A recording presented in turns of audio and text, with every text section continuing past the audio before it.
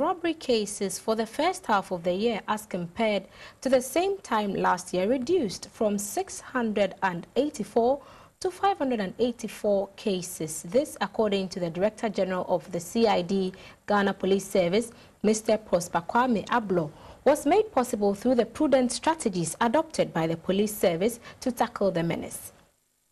Are said to use all kinds of ammunition and means to rob their victims of their valuables. The police CID, in its bid to address these challenges, has put in place strategies to ensure that the cases are brought to the barest minimum. Over the last 6 months, they have seized 120 firearms, arrested about 191 persons connected with robberies, and recovered 81 out of a total of 183 snatched vehicles.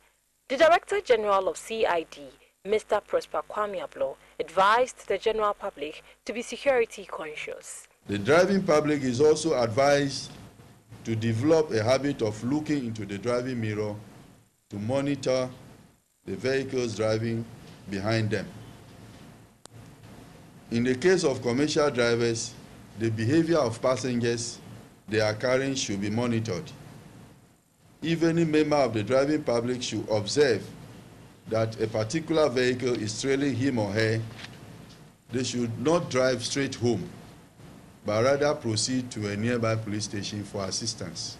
Given the statistics for the decline in robbery cases for the first half of the year, January to June, the Director General CID, Mr. Prosper Kwame Ablo, said Ashanti region recorded the highest number of robberies, whilst the Upper East and West recorded the least. Statistics also indicate that averagely 3 cases of armed robbery were recorded daily from January to June 2011.